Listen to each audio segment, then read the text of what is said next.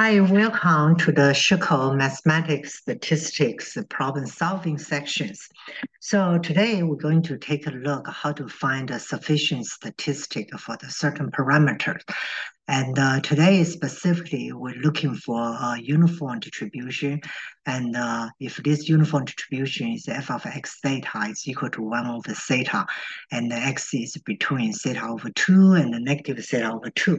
So how do we find a sufficient statistic for the parameter theta here? Okay, so let's go ahead and start, and let's go to the whiteboard here. Okay, so now before we solving this problem, and let's just do a very quick review.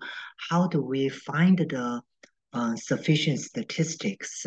So first things here, I like to do is, kind of a review, a quick review about, we call this the Fisher-Newman factorization series here. So this is the Fisher-Newman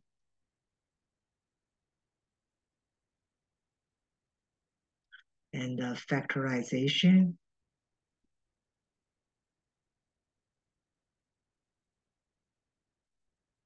So basically, this theory is the one we're going to use to find the sufficient statistics. So this theory said if this test statistic t to the some from tx here, if this is a sufficient statistic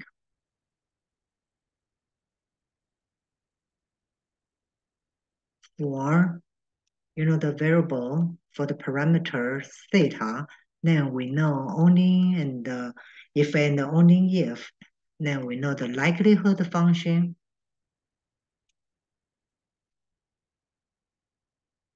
So for the likelihood functions for the x and the theta, we can be factor that. So this will be the likelihood function theta.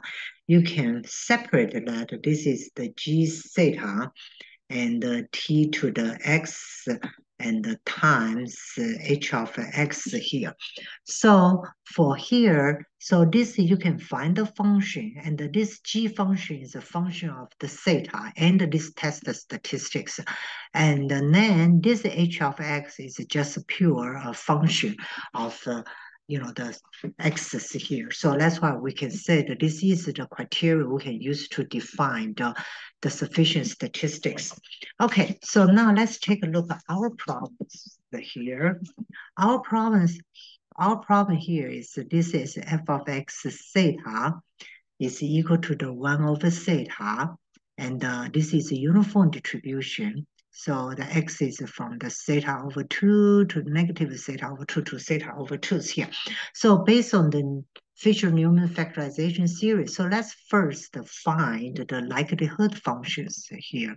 So the likelihood function will just be the x1 times x2 times xn, right? So it will be theta to the n. So here, and then we know each variable, like we use identify functions here, will be negative theta over 2, and to the x1, and to the theta over 2, then times the I, this is negative theta over 2, the x2 times theta over 2, and all the way to the negative theta over 2, the xn to the theta over 2 here. Okay, and so in here we can combine this a little bit, so we know that this is the theta to the nth power. So for each random variable x1, x2, x to the xn, they are all between the theta over 2 and the negative theta over 2. So we can change that to here. So we know now we change it to the order statistic. So this is theta over 2. So I know that the smallest one has to be greater than the negative theta over 2, right? So it's the x1s here. Then also the largest order statistic has to be less than, right? So I know this is xn should be less than the theta over 2 here. Okay, All right, so now let's take a look here. So my goals here is to try to create these G functions, and then the remaining will be the function of X here. Okay, so this is 1 over theta n here. Okay, so let's take a look at this one here. Okay, so for X1, so this is the smallest order statistics. This one is greater than negative theta over 2. Then I know the negative theta will be less than 2 times x to the first order of the statistics. So then I take the negative sign both sides, so I will have theta greater than negative 2, the first order, right? Right, so this is this one's here.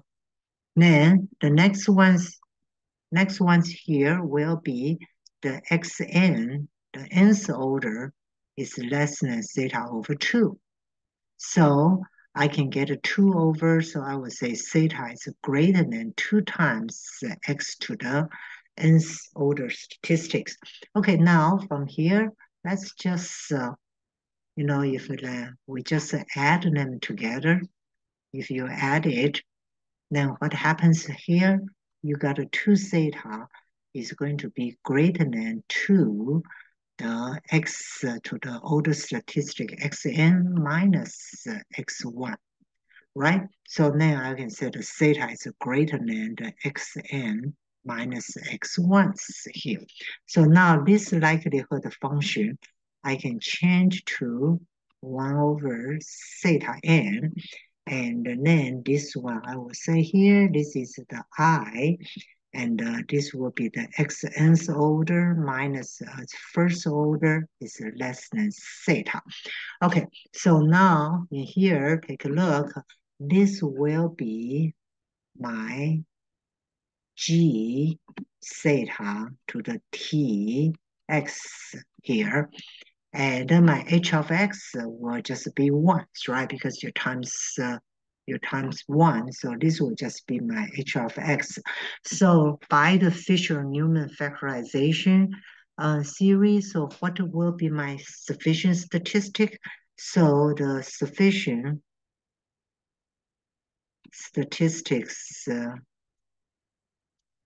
for the theta will just be what? The sufficient statistic for the theta would just be the function of the tx, right? So what is this tx? Would just be the order statistic, the largest order statistic minus the smallest order statistics. And that's it. That is our sufficient statistics from this specific uniform distribution. All right, that's it. And so have a good day. And for our next video, we will take a look more like the sufficient statistics here. All right, have a nice day and talk to you in our next video. Okay, bye.